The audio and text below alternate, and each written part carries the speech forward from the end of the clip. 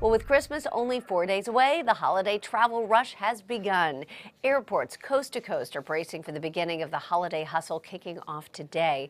And from the airways to the roads, millions of Americans are making that trip to their holiday destinations. Our Guidotti has more. Planes, trains, or automobiles, some of the methods that, according to AAA, some 115 million Americans will be using to travel home or other places for the holiday.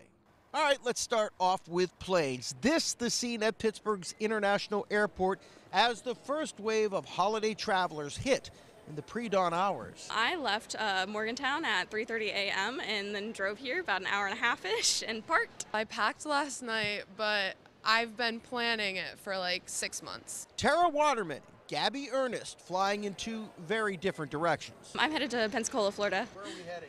Africa. As for trains, Amtrak says Christmas rail passenger numbers are expected to exceed anything seen since the end of the pandemic.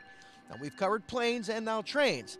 How about automobiles, where AAA says the roads in Pennsylvania will be extra crowded over the next few days. Specifically by car, that's about 3 million people. AAA says the number one thing drivers need to worry about is the car, truck, or van they'll be traveling in. Make sure it's ready when you hit the road. Make sure that you're checking your battery, your tires, your engine. These are all really important components to make sure that you get to your family and your friends safely. Finally, if you're headed out, regardless of your method of transportation, AAA suggests travelers make sure they mentally pack something very necessary this time of year, and that's patience.